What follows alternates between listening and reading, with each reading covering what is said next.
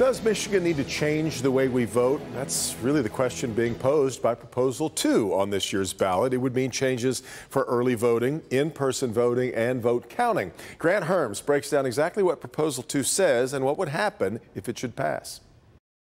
Prop 2 is a sweeping change to Michigan's elections. In the wake of the 2020 election and disproving claims it was stolen, the scrutiny of how we cast ballots and count those ballots is now on the ballot. It would recognize the fundamental right to vote without harassment or intimidation.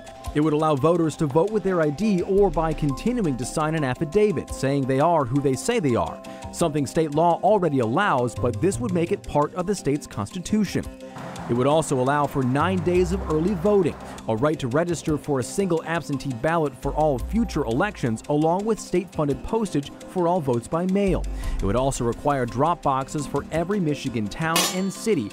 After the voting, it would make so only election officials could conduct post-election audits and would require canvassers to certify results based only on official records. Finally, it would require donations to fund elections to be disclosed.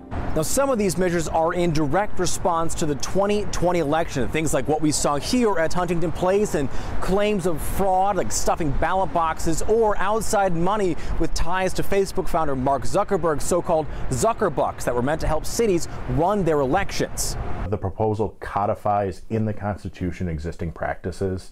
So a lot of it is just saying, hey, we're taking this out of the legislative hands and inscribing it into the Constitution so it can't change down the road. While those are broad, good practices, Witt also says the proposal could prevent a challenge down the line. So we have this proposal that's a laundry list of things being enshrined into the Constitution, which I don't know if is the best way to do elections, because in 5 years we might find a new best practice, but we'd have to change the Constitution to be able to implement it. So I think it presents some hurdles, but it does provide certainty that these are the rules in which we're going to vote.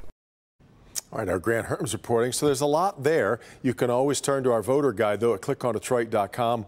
Information on the local races, the ballot proposals, as well as a link to find and view what your ballot will look like on Election Day, or if you're having one sent to you by absentee. It's on the elections page, which you can find by clicking Decision 2022 in the top left drop-down menu.